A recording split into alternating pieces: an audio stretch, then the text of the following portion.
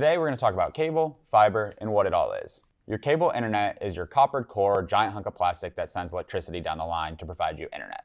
Now fiber internet, that is a glass tube that has fibers in it that transmits light to provide you internet. This gives you extremely fast speeds if you work with wired, 2 gig up and 2 gig down, which is also symmetrical speeds. So what you get up is what you're going to get down, which is different than cable. Not only are you able to download something very quickly, but you're also able to upload something very quickly. So think work files, video conferencing, doorbell camera footage, all of these things that we might not think about in our day-to-day lives, we're able to upload those just as fast as we were able to download. So not only are the speeds symmetrical, but they're also extremely fast, and you're going to have less lag, ping, all of those things when you're uploading something. So with your standard cable system, you go to start streaming, your neighbor goes to start streaming, someone goes to start playing games. Everyone's getting on that network all at once. All of a sudden, you guys are all buffering at the same time when you're trying to download your game, watch a movie, watch your show, whatever it is. That's because you're all on the same system. It's sharing upload and download. Basically what I'm saying is it's not evenly split, the upload and download. It's not just like we each get one piece of the pie. So if someone's doing something that's extremely large, all of a sudden you're sitting there when you just got home and you want to enjoy your favorite show or play your game and you can't. Now with fiber, that's not the case. You've got a direct line directly to your home that is only yours.